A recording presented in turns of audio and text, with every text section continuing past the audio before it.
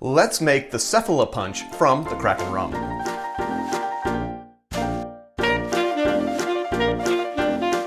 The first thing we need to do to make this drink is crush some ice. I've got my crusher, I've got my crusher container. I'm going to crush it. I'll be right back with you. Ice crushed, I'm going to put that in my shaker. With all that ice in there, I'm going to try to get equal parts rum and pineapple juice in. I'm going for 4 ounces of each. Wish me luck.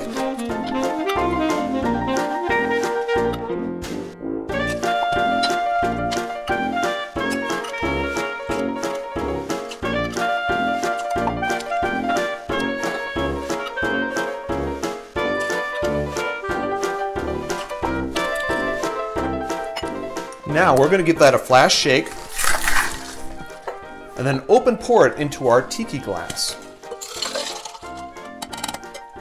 I am going to top this off with more crushed ice. I'll be right back with you. Ice crushed. Let's top this off. Great. Now, there is no garnish listed for this drink. The website does show some pineapple leaves in it.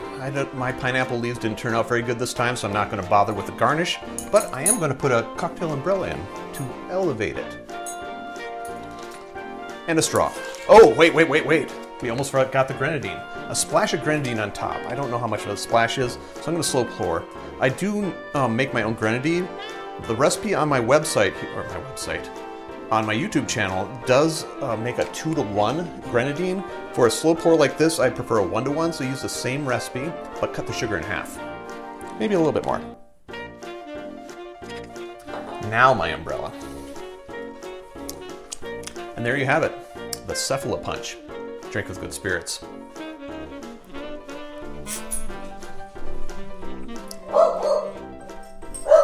See, even the dogs think this is too much rum.